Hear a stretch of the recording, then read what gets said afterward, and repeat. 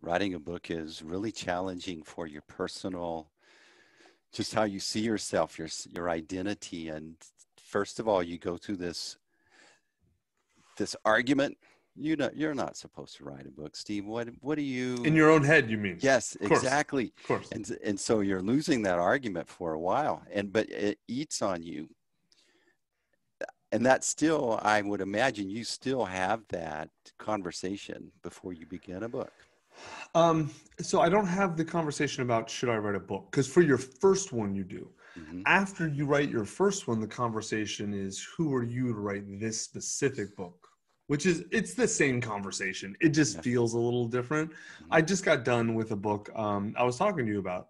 Dan Sullivan and I are writing a book on why every entrepreneur should write a book. And he's like kind of the world's premier entrepreneur coach. He's coached like 25,000 entrepreneurs. And even that one, like, you couldn't pick a field where I'm more of an expert than even that one. I was like resistant. I don't know.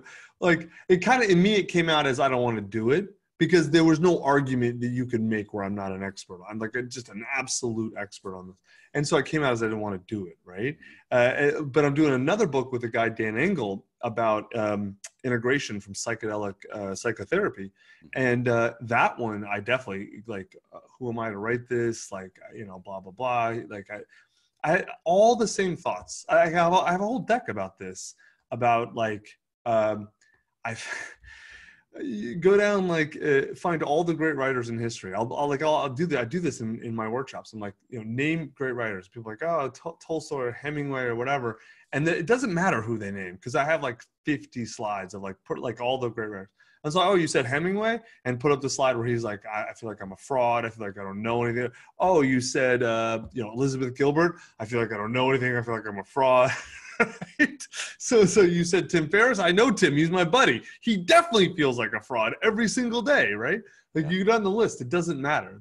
I can't think of a counter. I'm sure there's one, but I can't think of a counter exception where someone is an accomplished, well-known writer who didn't have all the exact same emotions new writers have.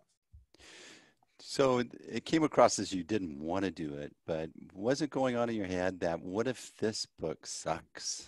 What if I miss the mark? What if I do a bad job explaining something I'm supposed to be an expert at? Yeah. Oh, of course.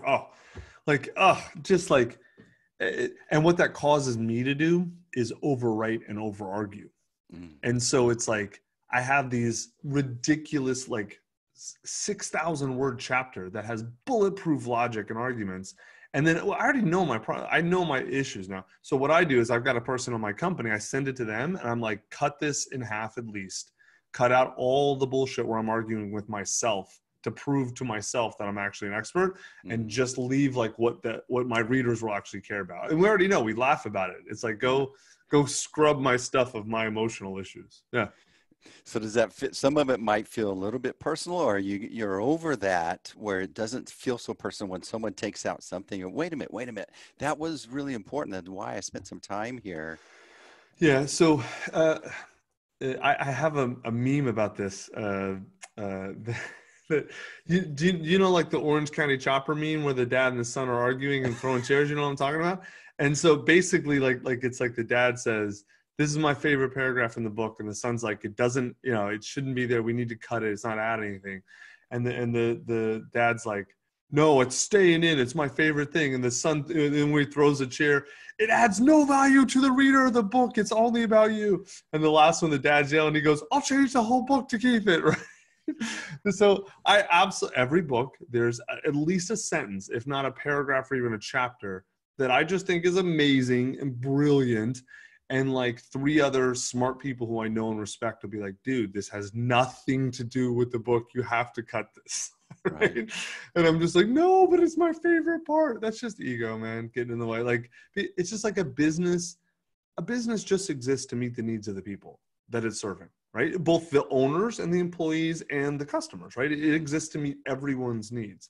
And so, I know these business owners, because I know them too, where they make their business about them, it loses the mark. And oftentimes it fails because of that. Same thing is true with the book.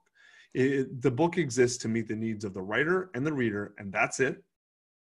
And the needs of the writer are only follow on the needs of the reader. So the only way you're going to get your needs met as the author is to meet the needs of the reader. So that's why this book doesn't have a bunch of stories about me in it, because it's got a couple, but the only ones that are about me are in service of teaching something that the reader cares about, right? Same thing for all books. You can talk about yourself a bunch as long as what you're saying about yourself is giving value to the reader. If it's not, cut it. I love it. So the way you get past yourself is thinking about Who you're the serving. value for the reader. Yep.